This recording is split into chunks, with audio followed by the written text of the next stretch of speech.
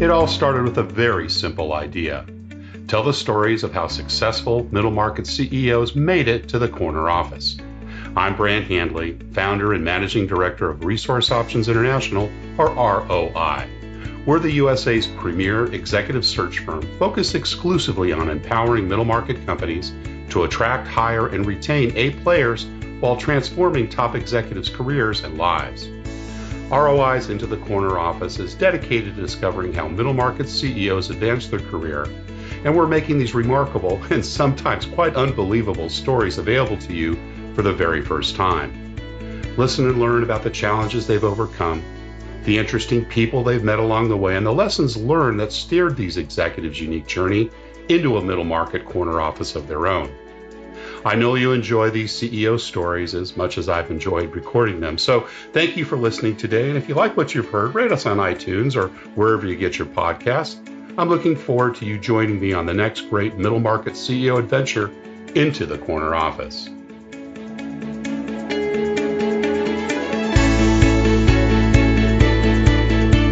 Our guest today is CEO Ritt Carrano. Ritt is Chief Executive Officer of Purchasing Power, a company he is guided to achieve consistent annual double-digit revenue growth, 95% client retention, and more than $2.5 billion in processed orders. Ritt received his Bachelor of Science in Business Administration with an emphasis in accounting from the University of Richmond's Robbins School of Business, and also earned an MBA in Finance from Emory University. Ritt Carrano, welcome into the corner office. Thank you for having me. That's terrific. Well, listen, we always like to start with the early years, and maybe you can tell us a little bit about growing up and what your family life is like. Are you an Atlanta native? I am not. I actually was born in Wilmington, Delaware, and then probably like far too many kids in our society, my parents divorced when I was quite young, actually 6 years old. And my father stayed in Wilmington. My mother and the kids moved to Storrs, Connecticut, which is Storrs. Everyone always gets that wrong, which is actually home of the University of Connecticut, UConn. Yeah, know it well. I'm actually recording today from Litchfield, Connecticut, which is about an hour and a half down the road. So did you spend most of your years growing up in Connecticut then? Definitely the formidable years. Most of my elementary school and high school years were in Connecticut. Brothers and sisters? I do have one sister, a couple years older than I am, and she actually is living here in Atlanta as well. So parents divorced, and it sounds like you kind of stayed with your mom. And in those days, boy, that's a pretty big distance. Did you spend some summers with Dad? Did he have much of an influence on your life as you were growing up? He did, yeah. Thankfully, he always took the time to visit. Unlike today, where parents who divorce live like down the street from each other. Right. He actually relocated to Ohio. We were still in Connecticut, but visited at least quarterly, and then spent most of the summer with them, and also holidays, things like that. So he was around a good bit, but certainly not like today, where I was commuting from one house to the next every other day. Right. And parents both professionals? Did they have their college degrees? Tell us a little bit about them. They did, yeah. My father was actually a PhD in pharmacology. So he was, a scientist, primarily studying, in the earlier days, cancer research, and then in the later days, actually AIDS research. But he was always in industry, as an executive in a pharmaceutical business. My mother, also a college grad. The earliest part of her career she spent in the legal profession, mostly, paralegal, kind of legal secretary. She probably was more of the entrepreneurial spirit that I kind of turned into. She started her own business, owned her own travel agency, and certainly figured out a way to make ends meet. Did she remarry after moving up to Connecticut? She did, actually. Both my parents remarried. I wouldn't say very soon after being divorced, but soon enough. I think both of them have been now remarried probably 30 plus years. So you had the benefit of four parents, which I like to tell my kids as well. What, kind of influence, if any, did those step parents have on your early days? There was definitely an influence of my way isn't the right way. My parents, perhaps out of, that guilty conscience of being a divorced parent, would more often than not, give you everything you wanted, or tell you everything was okay. The step parents definitely were the ones who intervened with bringing some reality to some, Right, to right. that stuff that, hey, guess what? You're not the king of the land here. And, you don't get everything you want. So they brought a dose of reality. Any other influencers early in your life? Any special teachers or coaches that had an influence on your development in those early kind of elementary school days? Well, absolutely. I am a definite jock. Played sports really throughout my entire life and through college. One of the bigger influences was my high school soccer coach, a gentleman named John Blomstrand. And I actually think he is the winningest soccer coach in the state of Connecticut, still coaching, and that's been probably 30 years since I played for him. But he was probably the first person who I would say instilled a sense of belief in me when we were trying out for the varsity soccer team, and I was a sophomore. And I remember very distinctly, I was kind of doing a lot of the warm up drills and things like that with other friends of mine. And he came over to me and he said, why do you keep doing all your drills with these guys here? And I was like, oh, well, they're my friends. He's like, well, they're still going to be your friends, but if you want to make this team, you better start playing with people who are your equal of talent. And Interesting. so, definitely was a very early lesson learned on, your friends are your friends, and the people you want to maybe have success with or achieve things with might not be the same set of people. If you need to stretch yourself, go with Exactly. people who are at the same level or perhaps higher. Yeah, good lesson. Yeah. So by no means, weigh yourself down because you've got some kind of loyalty toward a friend. Set your sights, and if you got to go out and do it with some other people, that's what you got to do. Were you a good student, Ritt? I was, your prototypical kind of straight A student. I wouldn't ever say that school was super easy, but it wasn't super difficult either. Public school, private school in Connecticut? Or what did you? Yeah, I was a public school kid. I ended up going to a private college, university. Um, and so, but the interesting thing about my high school was that it was actually owned by the University of Connecticut. So as I mentioned, grew up in Storrs, Connecticut, which is home to UConn. Virtually every one of my friends' parents were professors at the university. And I think at some point in the evolution of the school, those parents were recognizing the quality of the local public high school education wasn't strong enough. And so I think they coerced the University of Connecticut to somehow intervene and kind of take over the administration of the school, which obviously then led to a really strong curriculum. Excellent. Excellent. Yeah. Well, you mentioned soccer, and of course, UConn's known for its basketball. Was that also a sport that you pursued? I did. I was a three-sport letterman in high school. I did play basketball and golf in addition to soccer. But probably, unbeknownst to many folks, the men's soccer team at UConn, certainly in my era and even now today, was a very prolific success.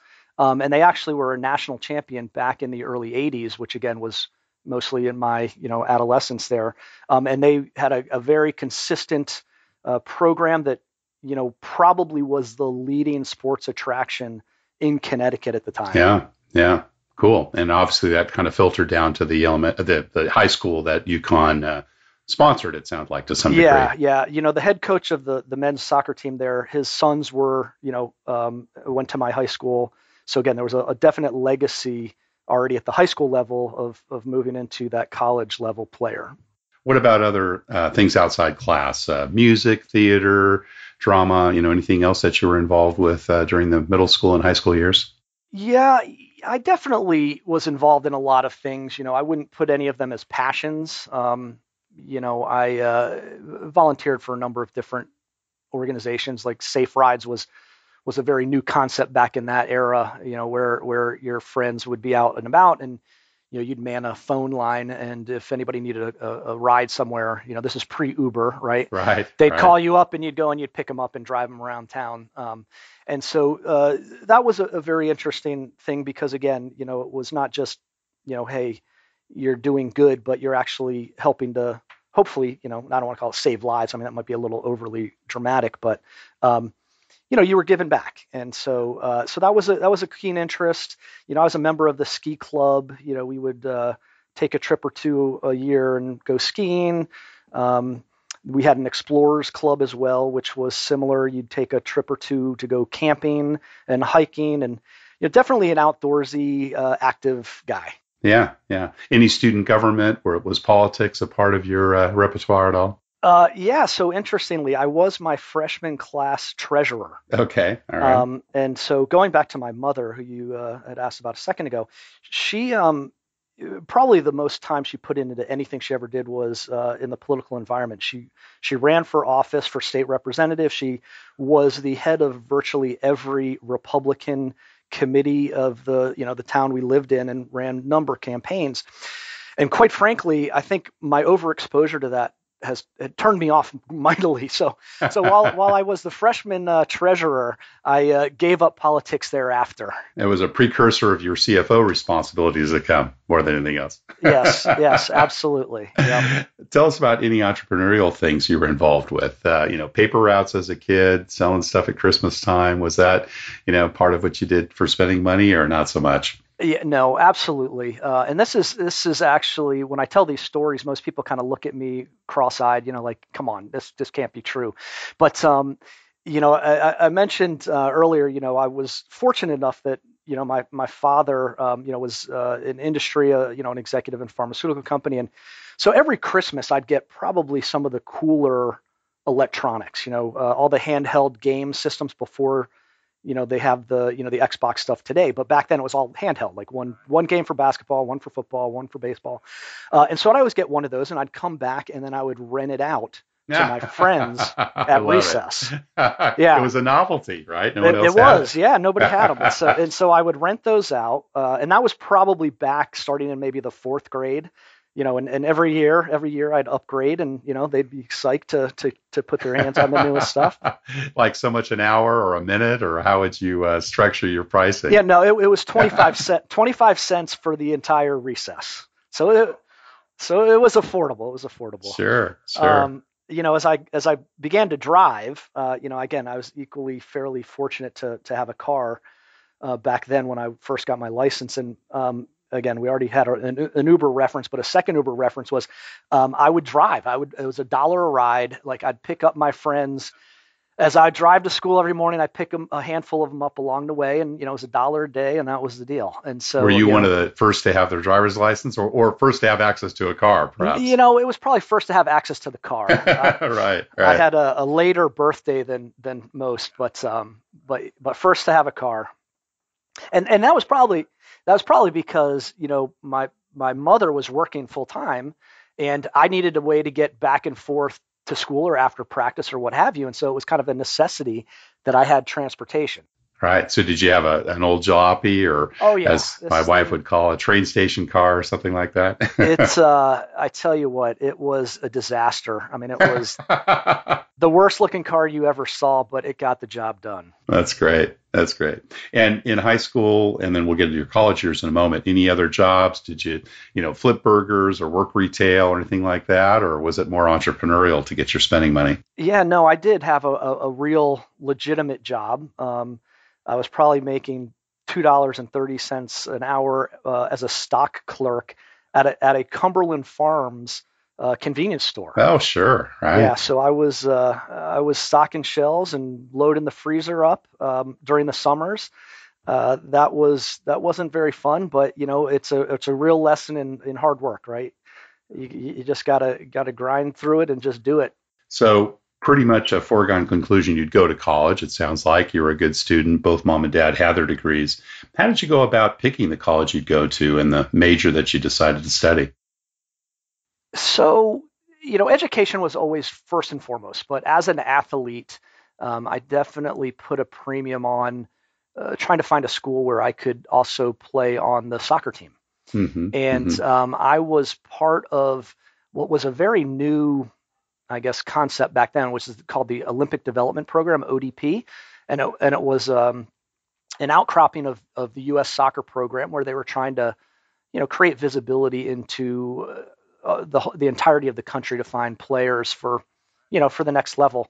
And anyway, through that program, we had some great exposure to play other players, tournaments, what have you. and a lot of coaches would go to those tournaments and recruit. And so I came to know the University of Richmond. The couple other schools that I looked at, while I liked the schools a lot, UVA was one of those, William and Mary was another one of those. It was pretty obvious to me that I would never play on the soccer team there. They just had a stronger history of being competitive. And recruiting All-Americans, which I wasn't. Were they Division I schools? Yeah. All Division I, and Richmond is Division I as well. And so anyway, it became clear that Richmond had the academic quality that I wanted, and I would equally be able to play on the men's soccer team there. Awesome. So you recruited there. Was there a scholarship involved as well? There was not. No. Choice to go and then and play. And did you start in your first year? Or? So I started maybe the last couple of games. I think the coach there had a very different coaching philosophy than my high school coach. And my high school coach I mentioned earlier, he was very much a I'm in it with you kind of guy, right? If he'd send us on a 5-mile run, he'd be running right there with us. The college coach, and it was an eye opener for me. That was a business, right? His entire livelihood was tied to that, and it was a little bit more of the command and control environment. And so, the notion of playing there was different. And so when people would fall in and out of favor, the immediate reaction was you're benched, right? It wasn't like I'm going to try to work through this or support you. As a much more cut and dry thing. And so, my freshman year, I can't say that I wasn't any better than any other player that was getting, starting time.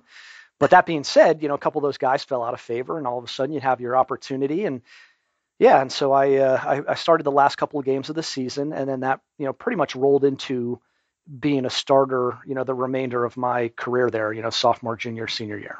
Sounds like you kind of one of the first introductions you had to cultural differences in organizations, right? It sounds like your high school coach had a very different philosophy, one that was much more perhaps a meritocracy, more supportive, whereas this one sounds a lot more autocratic. Would that be a fair comparison? No, absolutely. And the thing that, quite frankly, is it's kind of helped influence my leadership style, neither one of them was less effective than the other, right? So the high school team had a tremendous amount of success. I would say the college team, maybe not quite as much success, but had great success. Those UVA teams like that, we ended up beating. We played them in the NCAA tournament. And so in that regard, we did have a lot of success, but it was absolutely an us versus them. And I think that was the intention of the coach, was create unity amongst the players by creating that conflict with the coaching staff. Interesting. And again, I can tell you, one of my most memorable moments in playing for Richmond was we had actually just lost to UVA, and we're going through game film, and the coach is rewinding a clip of me, what he called giving up on a play. And, I still view it as another teammate of mine and I switched players, and he didn't run with the guy. And so anyway, he rewound this thing in the team meeting for, I'd call it like 10 minutes. 50 times. And really, it in. Oh yeah. And absolutely kind of etched that memory in my head of, what it means to be challenged, to not look like you are mailing it in, right? Not giving your wholeheartedness. So in that regard, certainly taught me a lot of life lessons about, what, I'm never going to put myself in a position again where somebody else is going to judge whether I was putting in the right effort or not. Good learning. Did you declare a business major pretty much straight out of the box? Did you know that's what you wanted to study? I did, yeah. When I took an accounting course back in my high school days that I fell in love with, and there was just something that while again it's not a terribly sexy industry, there was an equilibrium in the way the numbers worked, and everything has to balance that I liked a lot. And so knew going into college that I was going to pursue business and specifically accounting. I did graduate with an accounting degree, and then got my CPA thereafter, joined Deloitte and Touche, in their audit practice, spent 5 years with them, and absolutely created a tremendous foundation around, I think, business acumen, And the way that I've always Well, it thought of it, started in the fourth grade, let's face it, yeah, right? With the rental of the Game Boys or whatever they were. exactly. Yep, yep. Yeah, but that was that was the thing, was I always believed that business was a game, Yeah, right? It was interesting. and Yeah, scorekeeping, scorecards. Yeah. scorekeeping, which was what the accounting function did. Was kind of the key to that. If you don't know how your activities are going to be kept on the scoreboard, how do you know you're ever making the right decisions? And so that kind of foundation, I thought, was critical, and absolutely followed that path, for the early part of the career, and then, went back to get the MBA to bring a little bit more of the decision making. So, right, we had the accounting, scorekeeping, and I wanted to move into the financial decision making, which was the MBA.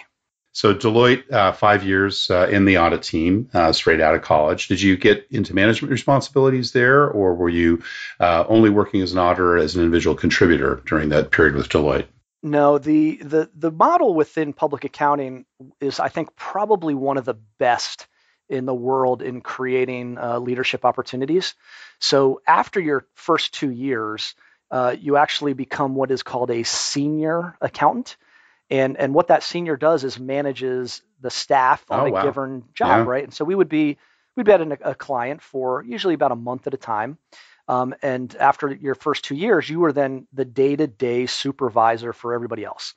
And on top of that, you're also the person who on a daily basis is interacting with the client, and that could be the client CFO, maybe their CEO, their senior level executives. You then, after senior, become a manager. I had left Deloitte just after being promoted to manager. However, for 3 years, I been a de facto manager on site, managing day-to-day activity. So again, from the standpoint of having that level of responsibility, decision making, executive presence, all those things start very Yeah, early early on. So in you're that you're industry. you're Yeah. probably about 23, 24 years old. What were some of the leadership lessons you picked up during that period? Well, the greatest lesson was actually spoken to me by my uncle, who said, "Don't cook the books." Good Right. advice. And exactly. And, while that is maybe a more of a kitschy term, it's definitely one that is all about ethics. And, we've all been exposed to any number of accounting scandals over the years, and so being in public accounting, right, we're essentially attesting to the validity of these clients. And I can tell you without a doubt that in my experience there, I faced a handful of situations where it was obvious that a client was trying to do something that wasn't right. And so again, as a fairly young individual, having to confront that situation, having to, assess the merits of the ethics, and put forth a recommendation to how to address it, was again an equally huge lesson to learn at that early age. And by all means, has guided the way I think about purchasing power and any of the leadership responsibilities that I have. Yeah, so true. And straight into MBA school then out of Detroit, or was there a couple other jobs before you went on for your finishing degree? No, so right after Deloitte was straight into to the business school, Goizueta Business School at Emory. Yep. And was that a choice to kind of, pivot in your career? Was it really something that you kind of decided, you needed in order to get, as you said earlier, kind of that operational experience to add on to your finance and accounting background? What were some of the, the reasons behind pursuing your MBA at that stage in your career? Yeah, it was absolutely about creating a pivot. Like I had said, the scorekeeping foundational elements of accounting, I always believe were very important. But the notion of how do you, analyze a problem, how do you research, evaluate, was a gap in my career. And so, the MBA was the opportunity to do that. And, probably like most MBA programs now, everything is case study. So, you're getting kind of real situations, and you're having to craft an approach of, how do you deconstruct it? How do you come back then with the elements to inform your decision, and then you make a recommendation. So the MBA was the the first step in developing that side of my experience. Yeah, I know you've done a lot of entrepreneurial things, including Purchasing Power, where you were, if not a founder, it sounds like obviously very early stages and days there. But what was that first job out of MBA school? And tell us a little bit about your thinking behind going into that. Did you go straight into entrepreneurial things, or did you do corporate work prior to that? So it's a combination, actually. During my, the summer between my first and second year of business school, I took a position with SmithKline Beecham, which is a multinational pharmaceutical, now GlaxoSmithKline. And I was, one of their summer interns given, a project to work on during the course of the summer. Simultaneously, a classmate of mine was interning in Silicon Valley for an internet startup. He had reached out to me at that time with, "Hey, I've got a great idea on my own. Are you interested?" And so I surely was. And we got back for our second year of grad school and actually, probably spent half of our time working on that business. That business was a company called eTour, which was a search kind of surf technology for the web. But that being said, we graduated with our MBAs, and that hadn't been funded yet. So I took a position with SmithKline Beecham full time in Philadelphia. That was in their management development program, which was a rotational program. You'd spend 9 to 12 months in a different part of the business, and then you'd rotate onto something else. And at the end of it, you come out as a fairly knowledgeable, seasoned veteran for a really significant leadership opportunity. So while I was in the midst of that development program, the rotational program, the eTour got a term sheet to be funded. And so I was put in this position of, do you stick with, the management development program at SmithKline Beecham, which was a great company culture. I love the industry. I mentioned before my dad was a PhD. As I say, knew a little bit about it from your dad, right? Yeah, exactly. Was always fascinated with pharmaceuticals and, leave all that behind and start on this much bigger entrepreneurial opportunity. The ceiling grace probably was, we had just relocated to Philly. I had just gotten married, and I think my wife kind of looked at me like, "We're not going to be together any longer if we stay in Philly." She was ready to go, and so she, bless her heart, she was commuting to DC, which is where I was with Deloitte, and she'd been commuting to DC, 3 days a week, and she was kind of like, "I can't do this anymore." And so thankfully, I think that was I guess that means Philly isn't in the equation long term. And so that, we moved down here to Atlanta and, started to get after the eTour business. Yeah, awesome. Great. No looking back. So before we kind of talk a little bit about some of the developments on the entrepreneurial side, share us a little bit some of the best and the worst lessons you've learned from bosses you've had over the years. Well, I tell you what, that one is a tough one. If you prefer to focus on one or the other, that's okay. Because sometimes it's easy to forget the ones that perhaps were scarring. So I'll share. I'll just kind of speak to these kind of anecdotally as they come to mind. I had a partner back in Deloitte days, and he, public accounting, especially in the tax season, first quarter, you're cranking the hours. It's 60 to 80 hours a week, and you'd have any number of folks that would be complaining about that. And this one partner, he was definitely a salty dog. He would say, "Well, we can always figure out a way for you to not be busy at all if you like." And so that always kind of impressed upon me the notion of, hard work is just part of the equation. Don't complain about it. Not being busy is actually probably a worst case scenario. So when you're busy, look at that as a great thing, because again, not being busy is probably a really bad thing. So that was one of those great stories, lessons learned. There's another one that I learned from the eTour day, and it was really about resource allocation. Kind of how do you manage your funds, especially in a startup environment. And this one, this was back in the late 90s. All of the major kind of tech firms really weren't major at that time.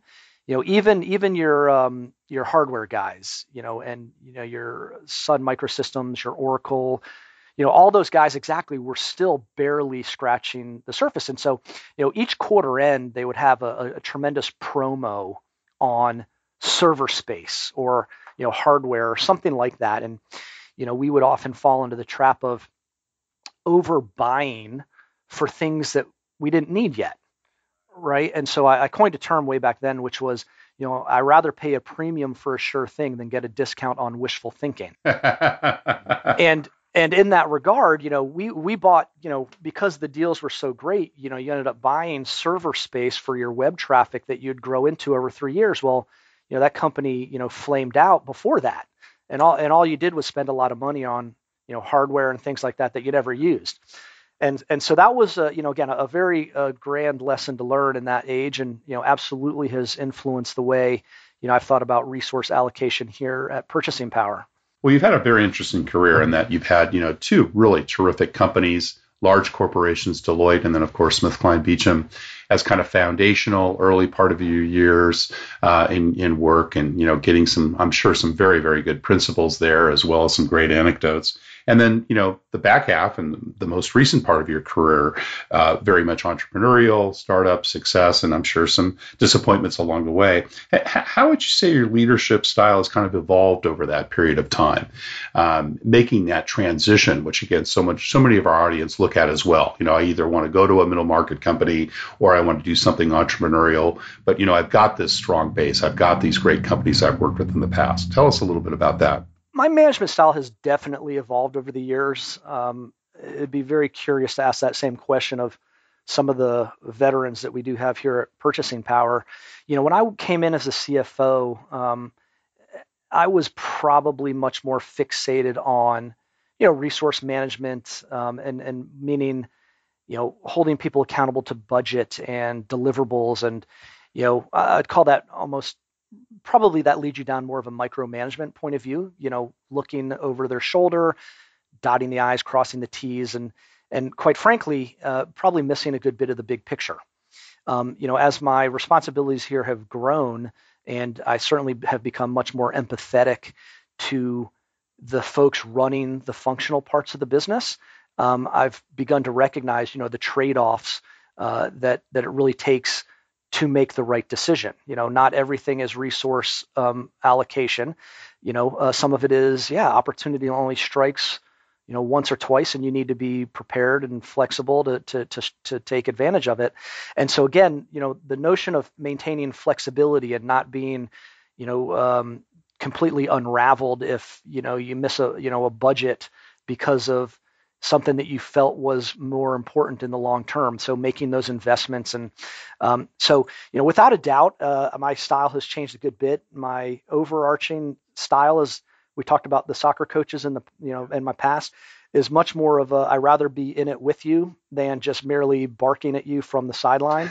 More high school than college. Exactly. Yeah. And equally, it is one of, I'll call, earned autonomy. When we first bring you in, we've got very, very high expectations, and, but they're completely unproven. And so, it does require you to perform a few cycles of delivering, successes. And then after that, it's, wide open, happy for you to take the lead and, just bring me along for the ride. Ritt, we know in our executive search work how important it is to really understand a company culture. And of course, every job's got its qualifications, and we do a big debriefing as it works and as it relates around to defining the job. But, getting kind of a grasp of that company culture is so important and so unique, because not everyone's going to, necessarily work out. Qualifications on paper don't necessarily mean success within an organization. What are your thoughts on building a company culture? You were there obviously at the very early days. You've risen now to the corner office. Tell us a little bit about kind of your approach to that and your thoughts around the importance of company culture. Without a doubt, it is probably the most important thing that any company can get right. I spend a tremendous amount of my time thinking of culture and or doing activities that help to promote it. So a very interesting evolution for us. Back in 2011, we went through an acquisition transaction where a private equity firm called Rockbridge Growth Equity bought the business. And that was a private equity group that was founded by Dan Gilbert. Dan being the founder of Quicken Loans, owner of the Cleveland Cavaliers.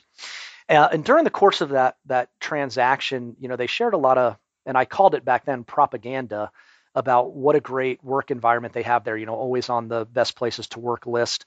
And, I was quite skeptical hearing all of that. And, during the course of that conversation, I did visit them in Detroit. I, went through their campus, and, the culture was absolutely palpable. I mean, you could touch it, you could feel it. And, I came back from that visit, straight into, our VP of HR's office with, my goodness, we don't have it right at all. We have got so much to do to change the culture of the business.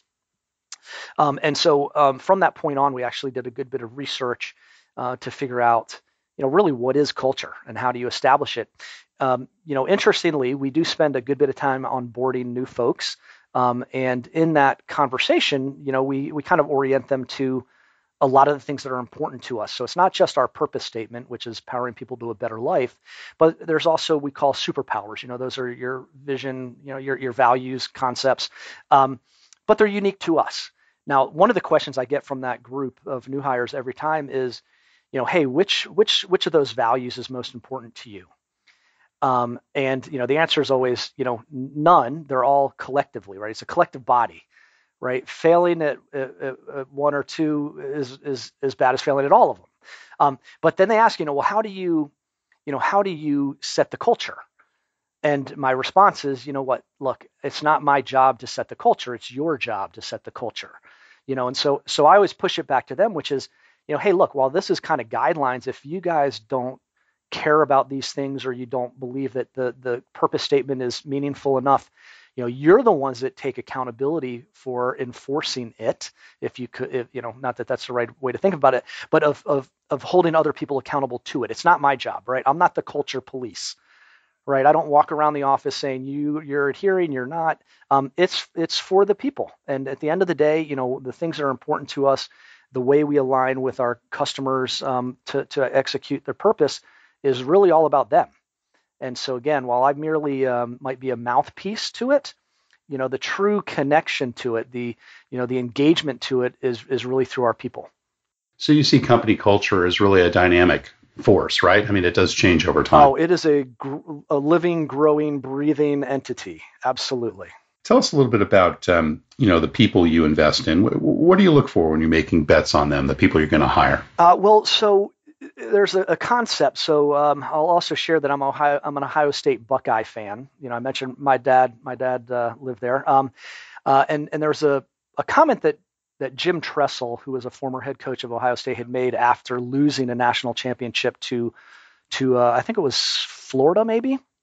And it was they were in control of the game for the first couple of series, and they ended up getting a roughing the punter penalty, which gave the ball back to Florida. They went on to score and pretty much, rout the game.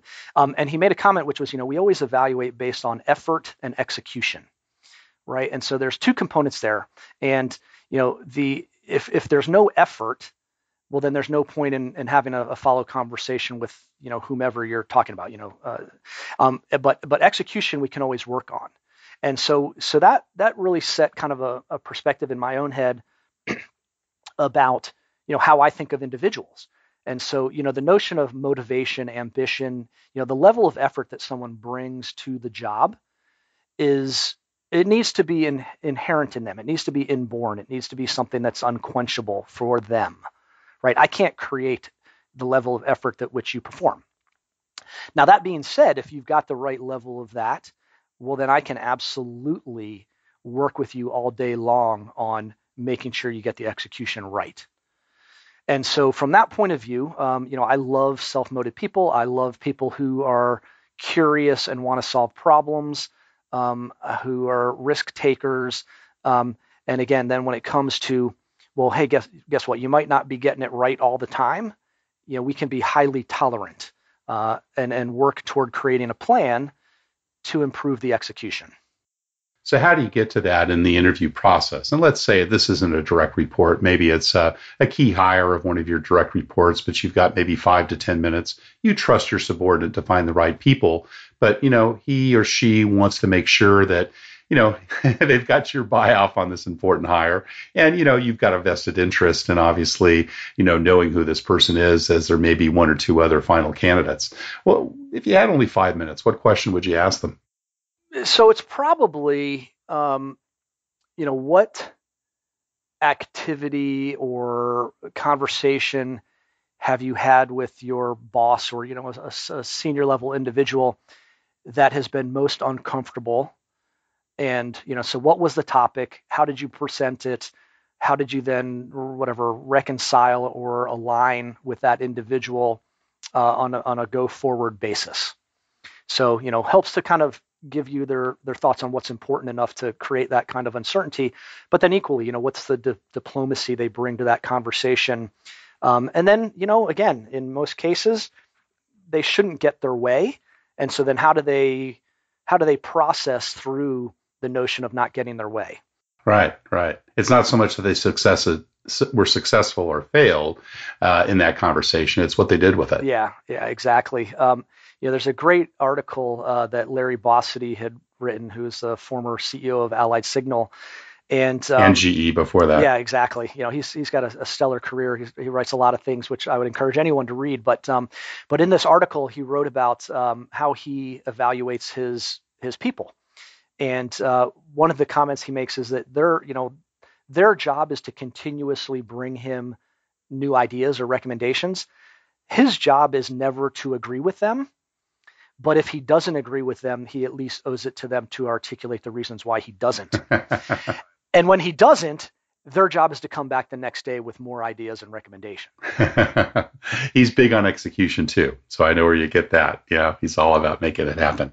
Well, Rick Carrano, this has been terrific. We always ask one last question and would love to get your insights on this as well. And that, what kind of career and life advice would you give to someone who's got their eyes on the corner office or maybe become an entrepreneur and join their own startup at perhaps the point in their career?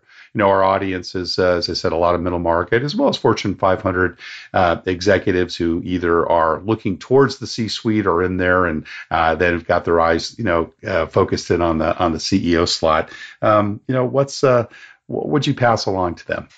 So these are not my words. These are the words of a gentleman named Jim Lanzone, who is now, I think, president of CBS Interactive. He was a classmate of mine at Emory Business School. And anyway, he had given a speech at what point someone had asked that same question. He said, the key success to any entrepreneur is having a significant other with a full-time job.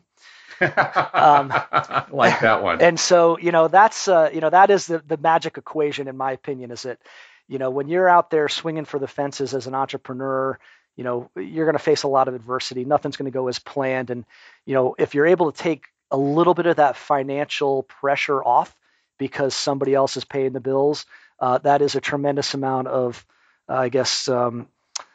solitude that you'll have. Peace of mind, right? Exactly. Be able to do that. Anything else? I guess it's all about risk taking. We've recently did an internal poll here ourselves about management competencies, and I was rather disappointed to see that one of the lower ranked competencies that people felt was important in leadership was risk taking. And quite frankly, and maybe that's again just because if you're in the line level operations, maybe you're all about mitigating risk, right? So how are you limiting exposure? But certainly where I sit in the CEO seat, it's all about risk and where do you place your bets? And so the notion of being comfortable taking risks, the ability to overcome any of the defeats when that risk doesn't pan out the way you think, that kind of that what they'll say is a short-term memory. Those are really, really important skills for I think anyone in leadership, especially a CEO. And again, especially if you're working in an industry that is completely undefined, total blue sky, and you're the one trying to create the rules. Rick, once again, thank you so much. We appreciate you sharing your story of Into the Corner Office. All right, Brant, thank you all so much. Thank you for listening to Into the Corner Office with Brant Hanley. We hope you enjoyed hearing our guest CEO story as much as we did. If you want to hear more CEOs reveal their journey into the corner office, please subscribe via iTunes and tell your friends and colleagues. For more information about Brant, Resource Options International, and the mighty middle market, visit www.goforroi.com. We look forward to having you join us for our next episode.